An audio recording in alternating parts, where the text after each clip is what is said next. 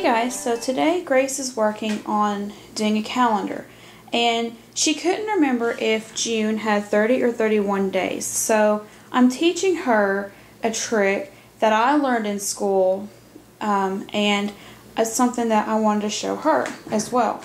So make a knuckle. Show your knuckles. It's easier to use your other hand. Point with your right. Point with your right. January, February in between, March, April in between, May, June's in between, July, August, September, October, November, December.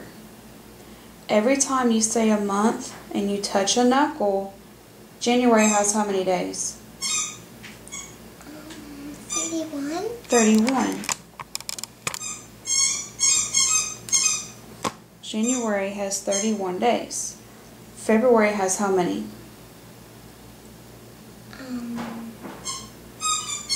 That's the tricky one. Do you remember?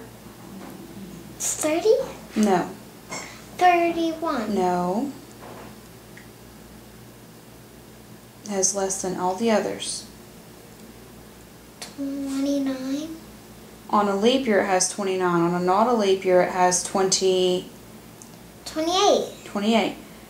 March has how many?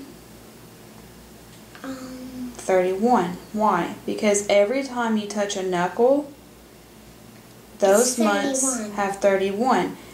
If you touch in between, they have 30, except for what month? January? February. So do you want to try doing that again? See if you can do it. January, February, March, April, May, June. So how many days does June have? 30. 30. So that's something simple that I learned in school that I'm wanting to pass on to her. As long as your child can remember that on the knuckles is 31 and that in between is 30 except for February, then they can just use their hand to count it. And again, just, when you get to July, just teach them to start over with August.